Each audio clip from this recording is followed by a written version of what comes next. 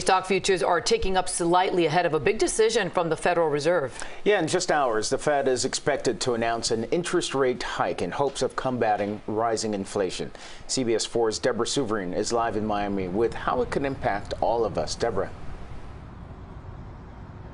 Well, Candace and Maribel, the central bank plans to increase interest rates by another half percentage point, and that would be the largest bump in 22 years. And a move like that will have rates higher on everything from credit cards to mortgages. So where are we going to see the impact first?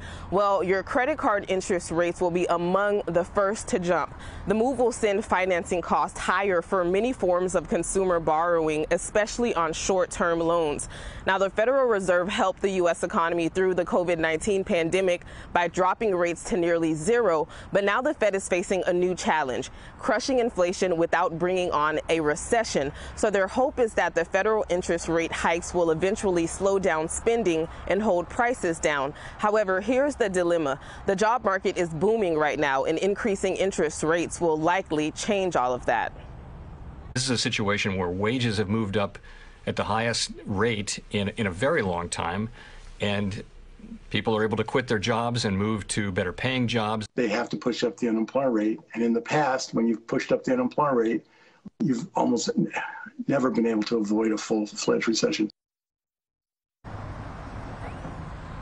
Now, as for mortgages, I'm sure everyone who has a mortgage knows that over the past 2 months, rates have gone up about 2%. So it's already been baked into the 15 to 30-year mortgages. However, if you're looking to buy a home right now, you'll definitely be paying more because this will be increasing rates there as well. We're live in Miami. I'm Deborah Souverain, CBS 4 This Morning.